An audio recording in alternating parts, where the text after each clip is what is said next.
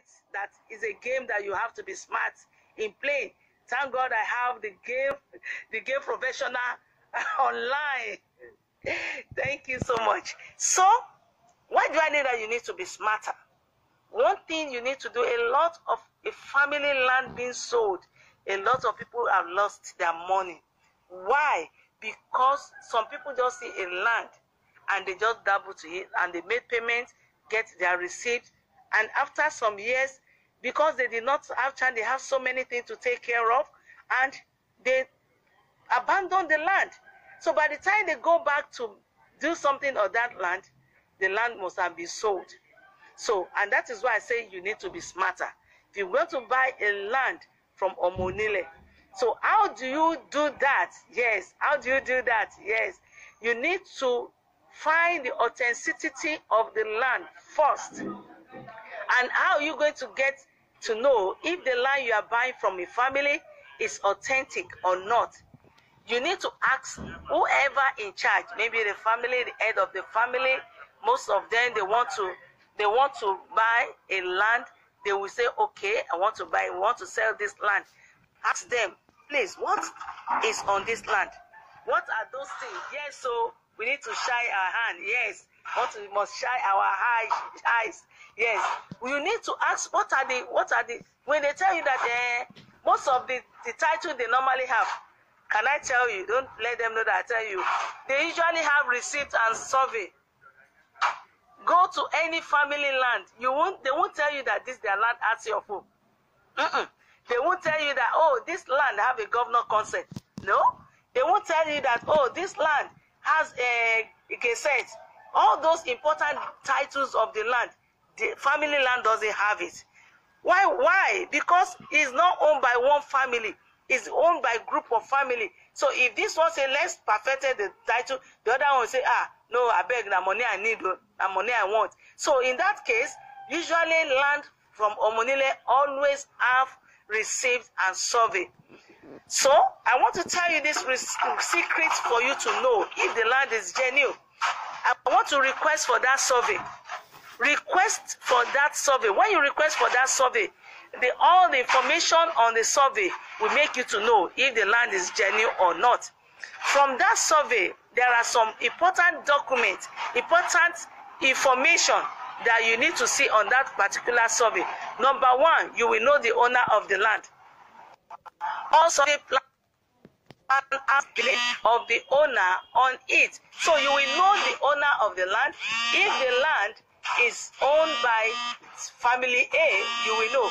If it's family B that owns it, then when the family names on that survey is now the same family that want to sell to you, you begin to check yourself that it's like I'm on the right track.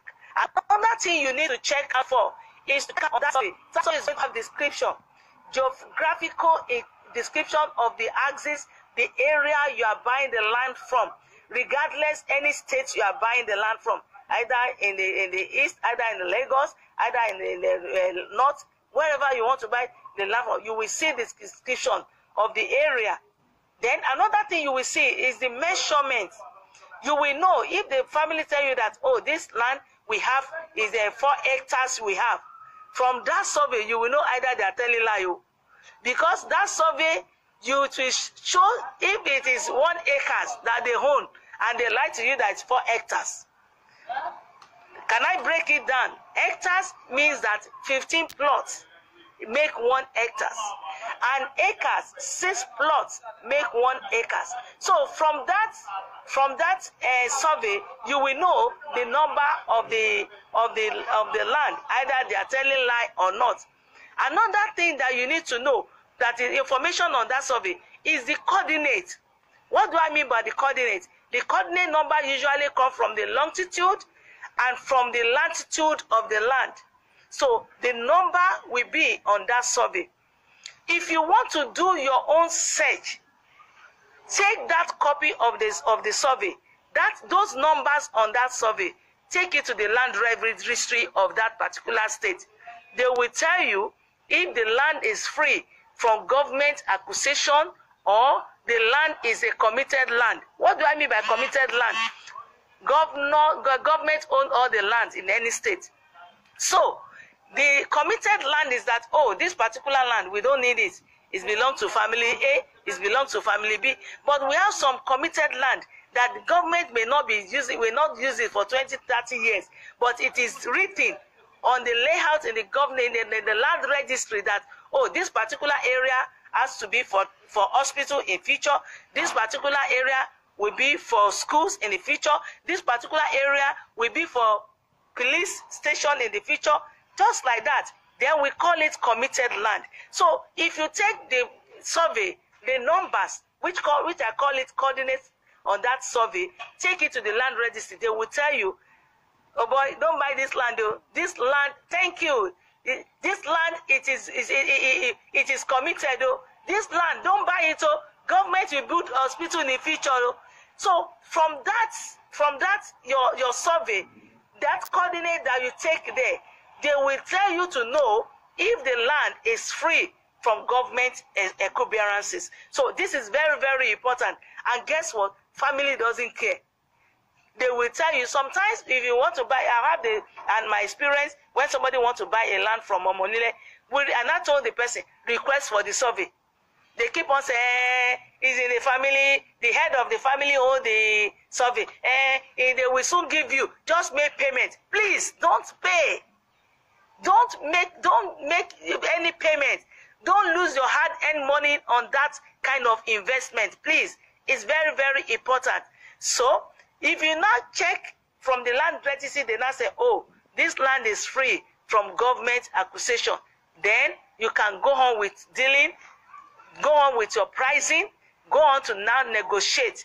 Then when you now make your payments, that is why I said before that you have to, thank you, my sister, you have to shine your eyes. The next thing for you to do is, when you make payments, before you pay, take your own surveyor. Take your surveyor to that land. That particular area, they want to say, no, we want to sell this land. Is this one that you want to sell? Okay, how many plots are you buying? Either you are buying 1 or 2. Take your surveyor to that particular land. Let your surveyor stand on that land. When your surveyor stand on that land, that surveyor will plug the coordinates. If the coordinate number is the same as the one you've seen on your survey plan, then it is genuine. Tell that your surveyor that you want to make payment for this one. Then let your surveyor go and prepare your own survey plan with your name on it. Then you make your payments. So once that is done, the deed of assignment too have to be prepared before you make payment. All those two. The deed of assignment means that the family they are releasing the rights, the ownership of that land, that particular area you are buying, to you. Please, it is very, very important. And it's usually prepared by a lawyer. The lawyer will prepare that family of A want to release the land to you.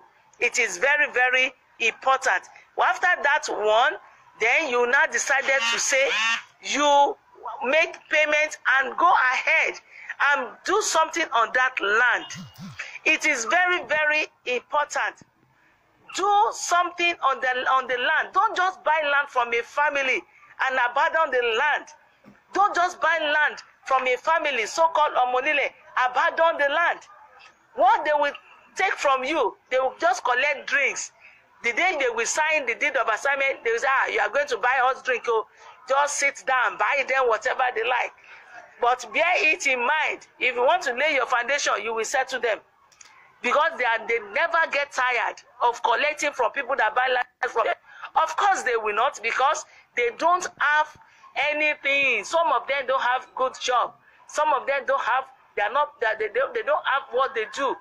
And that is why you see some of them, they sell their lands, especially when there is Ileya. They want to use money to buy ram. And when they now use that money to buy ram, when they are broke and you want to do your organization, they will still come to you. I beg, do something for us now. You do, but make sure in your own, you have already collected all the valid documents, and make sure you go ahead and build your land. It is very, very important.